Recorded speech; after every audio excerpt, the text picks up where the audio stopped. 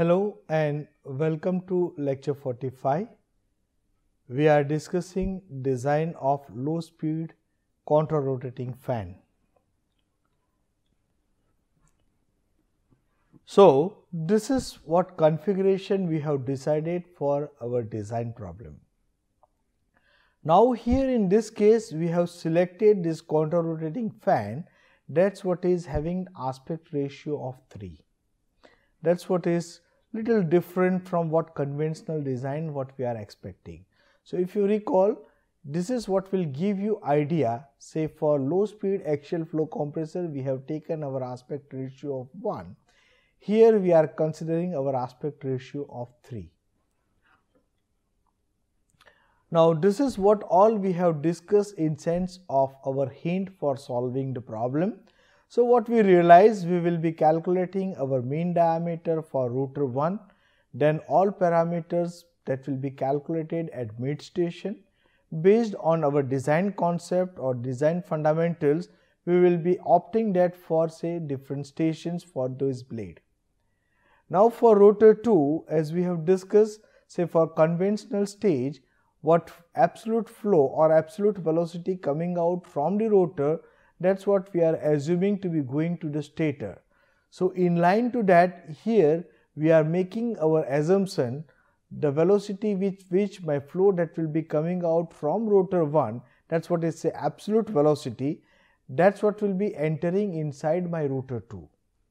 Okay, so we can say our velocity C2 and velocity C3, they both are same. In other sense, we can say my absolute flow angle alpha 2 and alpha 3, that will be same. Then based on this assumption, we will be doing our calculation at the mid station. Once we are having the calculation at the mid station, we can do our calculation at different locations along the span and we can make our blade ready. And that's how we will be moving with say design of this contra-rotating fan. Now very first thing, let's take with say my rotor 1 design. Now if you recall, in order to have this rotor 1 design, we need to have some velocity components that need to be known to me.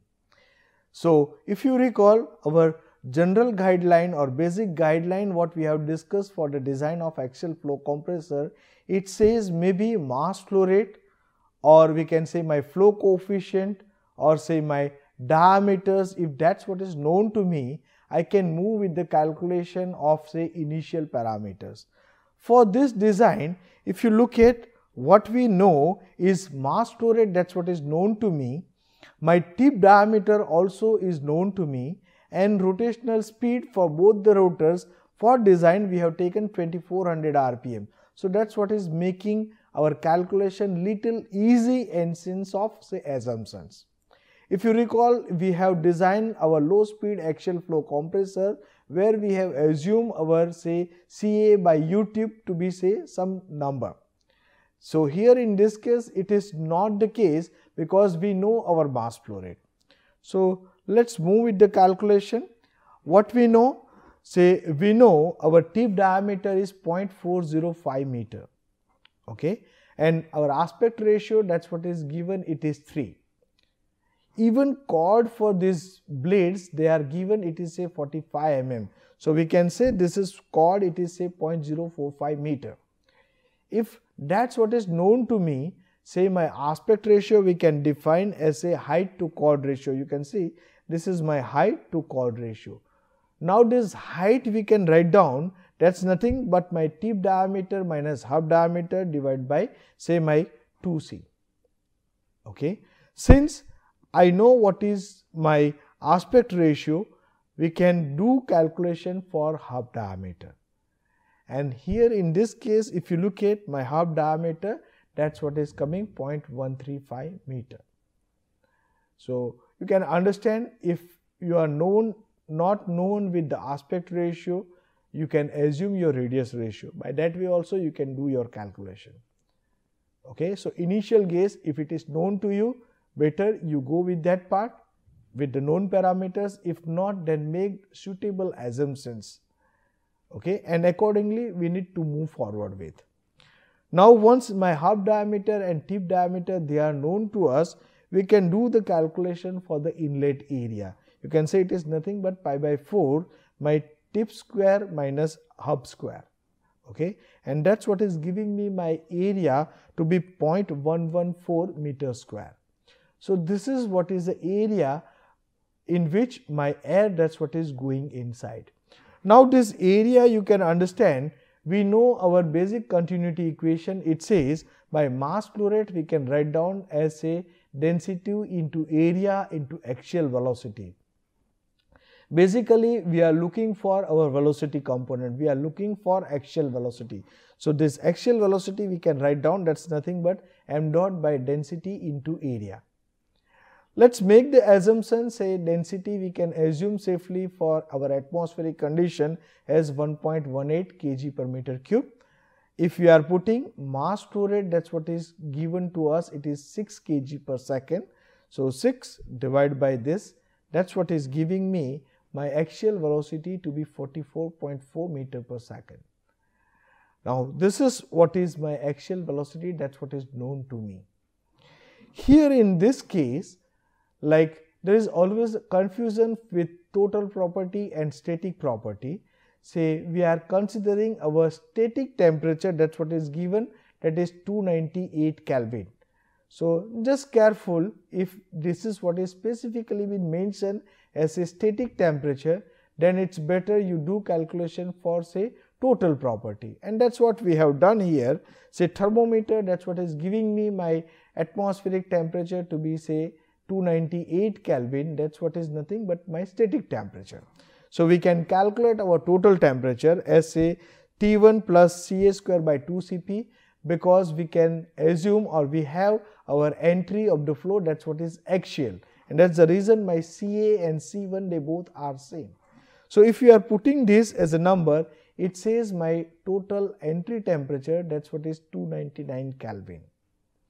So now we can say we know what is our axial velocity, what is our temperature. Now my next parameter for making my velocity triangle, that's what is say my peripheral speed. And as we know, we are doing our calculation at the mid station. That's the reason why mean diameter we can calculate as say d tip plus say diameter of hub divided by 2. That's what is giving me my mid station as say 0.27.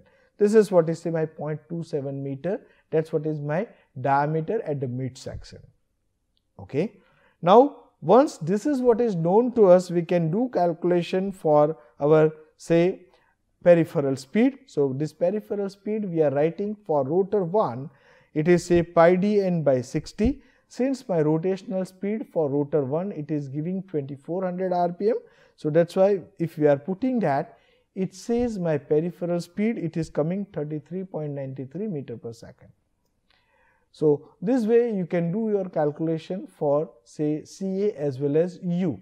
And as we discussed, maybe if Ca by U tip, that's what is given to you, that will make your life easy. You can go with the calculation straight away.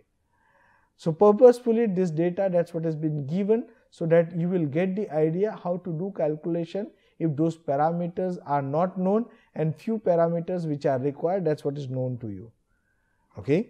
Now if we say my outlet pressure, so what we have assumed, say we are expecting our total pressure by rotor 1, that's what is say 1200 Pascal. So we can say my total pressure at the mid station, that's what is say P01 plus delta P0. So this is what will be my total pressure at the outlet. Now once my total pressure at the outlet, that's what is known to us, we can do our calculation for the pressure ratio for my rotor 1. It says it is P02 by P01, and if we are putting that number, it says it is coming 1.011. That's what is my pressure ratio of rotor 1. Okay. Since my pressure ratio is known to me, we are looking for something, say you can understand, say if we are looking for say inlet velocity triangle, we are looking for say 3 different velocities. One, it is say peripheral speed, we are looking for absolute velocity or axial velocity, and we can calculate what will be our relative velocity. Now in line to that, suppose say if it is having whirl, you can do calculation for CW1, but since our entry it is given axial entry, so my CW1 that's what is 0. But in order to plot my exit velocity triangle, I need to have one of the parameter or the angle that's what need to be known to me. Okay, so we are moving towards that. What it says, we can say our isentropic temperature rise, that's what we can calculate here by using say T01, what is my pressure ratio and efficiency. It says efficiency, that's what for two rotors they are given 85%. So we can say this is what is say 85, that's what say my delta T0 in rotor 1, it is 1.18 Kelvin. Be careful what design we are discussing at this moment, that's what it says subsonic design or low speed design. So this range of temperature that will be coming in a lower side. Now as we have discussed, now suppose if I consider this is what is say my relative or my velocity triangle at the entry of my rotor 1, since this is what is say axial entry, we can write down my 10 beta at mid station, it is u by Ca. U we have calculated, it is 33.93, and Ca also we have calculated, it is 44.4. So they are the known parameters here. Okay, if that's what is your case, we can calculate what will be my say air angle or relative flow angle at the entry of my rotor 1. Say this is what is my beta 1. Okay, now we will compare our aerodynamic work and thermodynamic work. You must understand, like we are looking for calculation for say what is the outlet condition. So if we are putting that, it says this is what is my work done factor into UCA 10 beta 1 minus 10 beta 2, that is nothing but my aerodynamic work, and this is what is my thermodynamic work, it is a Cp delta T0. So this is what we have calculated, and based on that we can calculate what will be my beta 2. So here if you look at my beta 2, that's what is coming minus 2.44. Okay, so this is what we are calculating at the outlet condition. Now what we know, this is what we can say, by using this we can calculate what will be my CW2, because we are looking for all other angles and parameters need to be calculated. So my CW2, that's what we can calculate by using U minus Ca 10 beta 2. Okay, if this is what is your case, my whirl component at the mid station at the outlet, it is coming 35.82 meter per second. Okay. Now here in this case, what angle we are getting, that need to be very careful about. So you can see this is what is a modification of our angle. So we can say my velocity triangle, that's what will be changing at the mid station like this. Be careful. Okay, so we need to be very careful when we are doing our calculation. So this is what say minus 2.44, this is what is say this angle, and this is what will be my CW2. So if you compare my CW2, that's what is coming to be larger than that of my peripheral speed u. Okay, and if you look at my angle alpha 2, that's what is with my axial direction we are calculating with. Okay, so be careful when you are doing your calculation, make your velocity triangle accordingly. Now once we have calculated our beta 1 and beta 2, we can do our calculation for say blade deflection angle, that's nothing but my delta beta. So if we are putting that delta beta, it is coming 39.83 degree. Okay. Now say for this design, it is given my power or say motor, that's what is available, that is having power capacity of 15 kilowatt. So in order to check whether this motor is sufficient or not, that also can be verified when you are doing your calculation using this program. Okay. Now here in this case we can write down my power, that's what is given by mCp delta T0 by mechanical efficiency, and this is what is my compressor efficiency. Be careful what we are doing at this moment, say we are assuming our mechanical efficiency to be 75%. Which may not be the case when we are talking about the actual engine. this may be in the range of 0.85 or 90%. We have discussed this point. So, if you are putting this as a case, it says my power, that is what is coming, say 11.21 kilowatt. Okay. So, this is how we are doing our calculation for power. Remember this power calculation, that is what is at the mid station. Okay. Now, once this all parameters are known to us, we can do calculation for say different velocity components. So, if you are considering say inlet velocity triangle, my relative velocity at the entry of my rotor, that can be calculated based on say sine component. So, that is what is given by say u by sine beta, and that gives me my relative velocity at the entry as 55.85 meter per second. Okay. Same way, based on my outlet velocity triangle, we can do our calculation for relative velocity at the outlet, and this is what is the formulation for that. It says my outlet velocity, it is coming 44.44 meter per second. Okay. Same way we can do our calculation for absolute velocity, because this is what is my requirement for what is going inside my rotor 2. Okay. So, this we can write down, it is Ca by say cos alpha 2, and that is what is coming 57.05 meter per second. Okay. So, this is how we are doing calculation for different velocity components.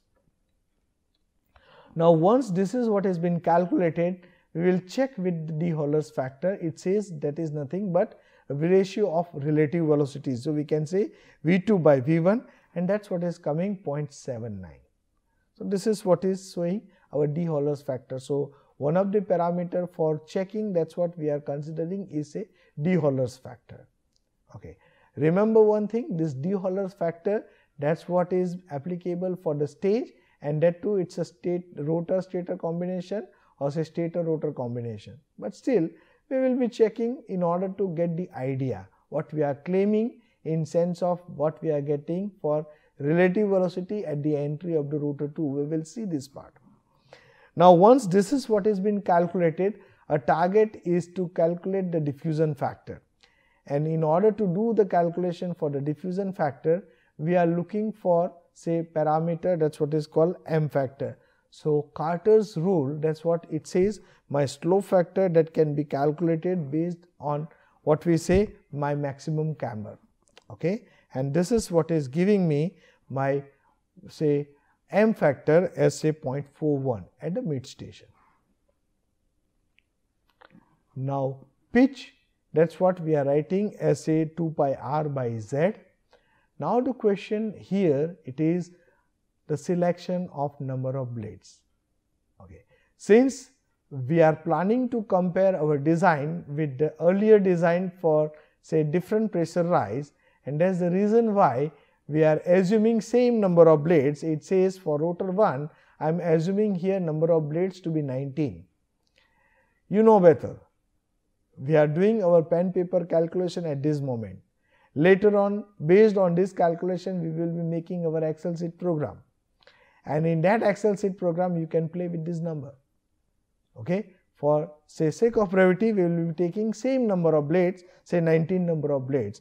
It says this is what is giving me pitch as say 0.044. Okay. We can calculate our solidity, it is nothing but chord to pitch ratio, it is coming 1.00. Now, once my solidity at the mid station it is known, we can calculate our diffusion factor based on the formula for say beta 1 and beta 2.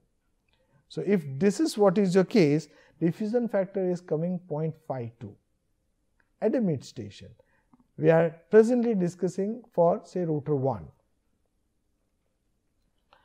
Now, we are more interested in calculating what all will be our angles, say camber angle, my deviation angle and stagger angle. So, let us put, we know based on our equation, this is what is given by delta beta minus incidence divided by this formula. What we realize at mid station, as we have discussed earlier, we are assuming our incidence angle to be 0. Same way at the hub, when we will be doing calculation, we know we are assuming our incidence angle to be positive, and at the tip we are assuming our incidence angle to be negative. So here we are taking this to be say 0, it says my camber angle, that is what is coming 67.87. Okay. Based on this camber angle we can do calculation what will be my say deviation angle. So this deviation angle is nothing but m theta by root sigma. If we are doing that calculation, my deviation angle is coming 28.05 degree. Okay. Once these two parameters are known to us, we can do calculation for say our stagger angle, and that stagger angle is coming say 3.45. Okay. So this is what all we are doing calculation at the mid station. Let's see. So we can say this is what is my Excel sheet program or my parameters, that is what is representing.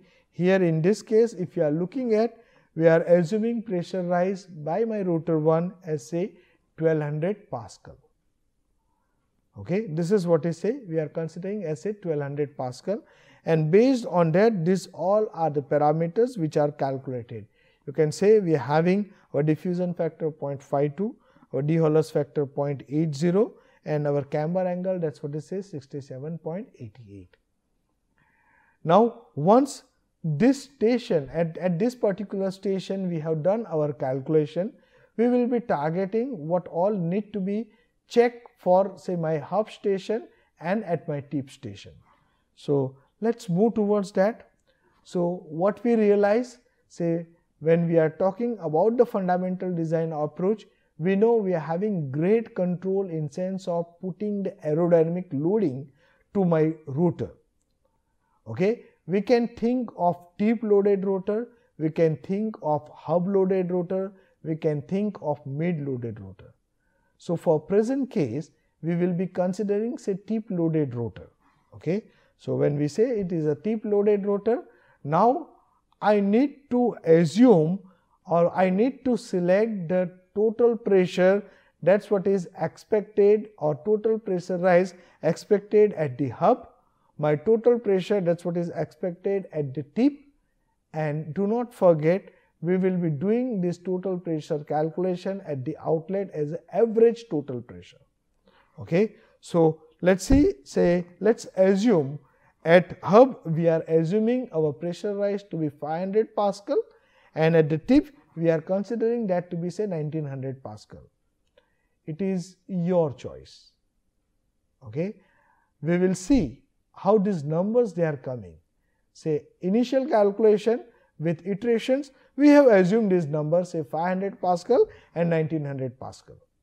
Okay. So if I am putting say 1900 Pascal, or say if we are putting at the hub say 500 Pascal, I need to do my calculation at the hub station. Same way for 1900 Pascal also I need to do my calculation at the tip station. Okay. So let us see what all we are calculating. What we know, my hub, that is what is entry is axial 1. So I say my alpha 1 at hub it is 0. At hub I can calculate what will be my peripheral speed. Okay. So this peripheral speed it is coming 19.69 meter per second. We can do our calculation for beta 1 at the hub. So you can see here this is what is coming say 20.91. So in line to what all calculation we have done at the mid station, this calculation need to be done at both hub as well as tip. Okay. I can say you do this calculation, but you know it is better to explain, so that will build the confidence in you how exactly this calculation need to be done.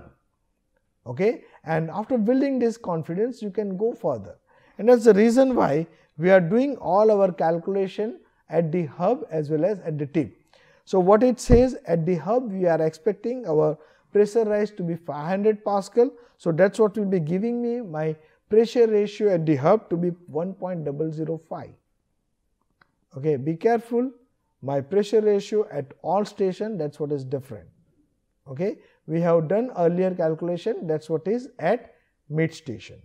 Here in this case I can do my calculation for say temperature rise at the hub. So I will be putting P01 at the hub and delta P0, and this temperature, that's what is, we can say it is 299 K. Okay, and that's what is giving me my delta T0 as 0.49. Okay. Now, once we have calculated that part, we can do our calculation based on, say, our comparison, say aerodynamic work and thermodynamic work. That's what we are comparing here, and based on this comparison we can do our calculation for, say, outlet blade angle, okay, or my air angle, that's what is, or relative flow angle beta 2 we are calculating. Now, once this is what is known to us, we can calculate what will be my delta beta. Just look at my delta beta is coming 37.18 degree. Same way we can do our calculation, as I told, we need to do calculation for the power requirement at that station also. So, this is what is the calculation for the specific energy. Now, we can do our calculation for beta 2, that is what is my outlet angle. We can do our calculation for the whirl component, that is what is coming 29.93 meter per second. And my alpha at the hub, that is what is coming, or alpha 2 at the hub, it is coming 33.93. We can do our calculation for relative velocities and relative velocity ratios. So, when we are taking these relative velocity ratios at the hub, it is coming 0.97. Just look at. Okay. I am sure you are able to do this calculation. So, I am going little fast in sense of showing the calculation. These slides will be with you, maybe you can verify, you can check also. Here in this case, we can do our calculation for the pitch. Be careful, this is what is for the representation purpose only. You can understand at the hub my radius will be smaller, and that is the reason my pitch will be coming to be smaller. At the tip, my radius is higher, for same number of blades, my pitch will be coming to be on the higher side. So, if we are putting here, it says my pitch is coming 0.022 meter. Okay. Now, based on this, we can do our calculation for the solidity at the hub, it is coming 2.016. Okay. We can also calculate what will be my diffusion factor. So, the diffusion factor based on beta 1 and beta 2, it is coming 0.18. Okay. So, my power requirement at the hub station, as we have discussed, that is what is a function of delta T0 at particular station, and if we are taking mechanical efficiency 75% and say by compressor efficiency 85%, it says this is what is coming 4.68 kilowatt. Okay. We can do our calculation for, say, M factor. Since here, be careful, we are talking about beta 2 at the hub, and that M factor is coming 0.44. We can do our calculation for, say, camber angle at the hub. We can do our calculation for, say, deviation angle at the hub, and we can do our calculation for the, say, stagger angle at the hub. It says this is camber angle is coming 51.12 degree. My deviation angle, it is coming 15.93, and my stagger angle, that is what is coming minus 6.65. Okay. Now, in line to that, as we have discussed, we can do our calculation at the tip station also. Okay. So, this is what we will be discussing in next lecture. So, for today, if you realize what we have done our calculation at the mid station for router 1, and based on that calculation, we have calculated all parameters which are required for understanding of design, and we have started calculating other parameters at the hub station. So, in next session, we will be discussing about the calculation at the tip station. Then we will see how we will be setting with these numbers and why do we need to set these numbers. Then after we will be starting with the design of, say, router 2. So, be with me. Thank you. Thank you very much for your kind attention.